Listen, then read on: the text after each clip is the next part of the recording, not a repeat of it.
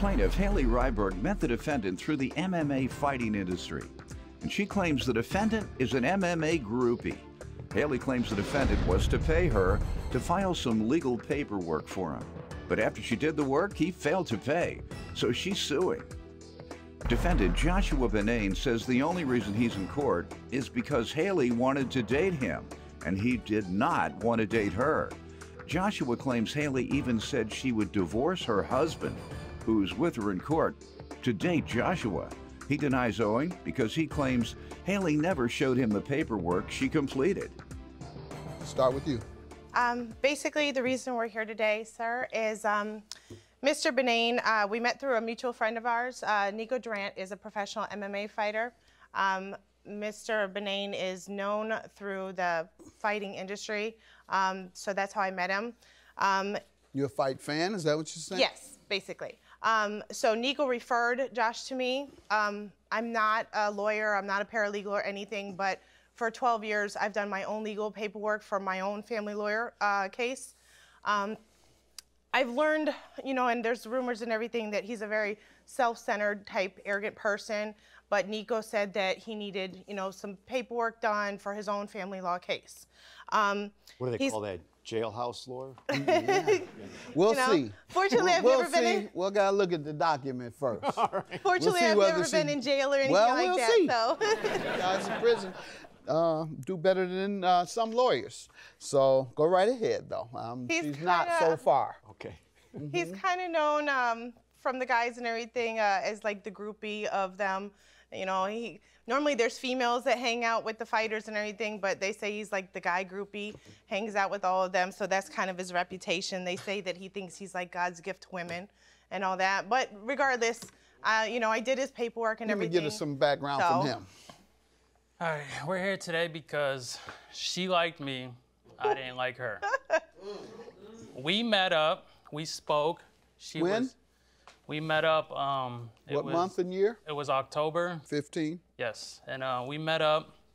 We had spoke. She was very, you know, flirtatious. You know, kind of seemed like. You met at a fight? No, we met at a pizza place. Okay. You were purchasing pizza. She was. No, we were going over the, you know, the documents. How did you come to know she could prepare documents for you? Nico, a friend. The wrestler. She did a friend, yeah. She did the same thing for her friend, yeah. Got it. So, you know, we spoke, and she's bashing her husband. I don't even know if it's her husband or not. She's bashing him, saying, I'm going to get a divorce. I'm going to take him. You lying. Go ahead. What do you want to tell me? People say anything to win their case. Don't you pay no attention to him. And you keep on, he going to turn UFC. Yeah. All Right? right, go ahead. I ain't worried about him. Mess with this man's marriage. Plaintiff Haley Ryberg is suing her former friend, who claims Haley said she would divorce her husband if he agreed to date her.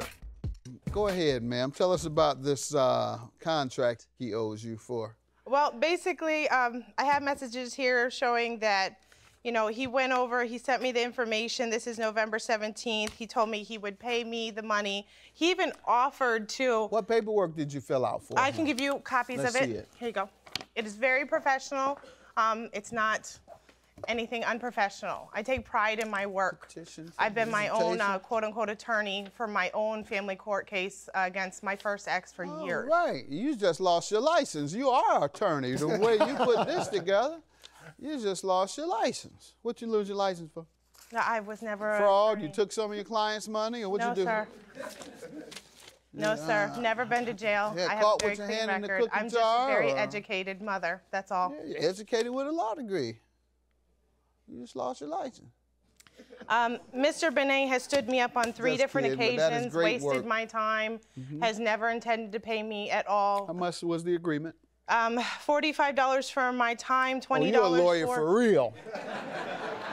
You come in here for $45, you're definitely a lawyer. They're coming here for $10. For my time, $20 for my material printing, and then I'm talking, ma'am, you have to stop talking. Sorry, you're a lawyer again, I know, because lawyers keep talking until they get thrown out of court for contempt for talking over the judge. I apologize.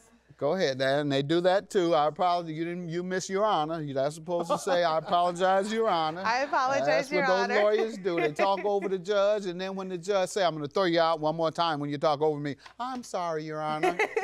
Then they go back to doing the same thing. Go ahead. $20 for my material, the printing, and then $121 for the small claims court fees, so it's a total of $186. What do you say to the fee, sir, for preparing the paperwork? She never gave me no paperwork, so I don't owe her nothing. It was $45. Now it's $65. Did she now it's $65. She never filled out any documents? I don't know. I never seen no documents. Did you agree to pay for any? I did. All right. Hand this to him. See him now? Judgment for the plaintiff. Have a good day. Thank you.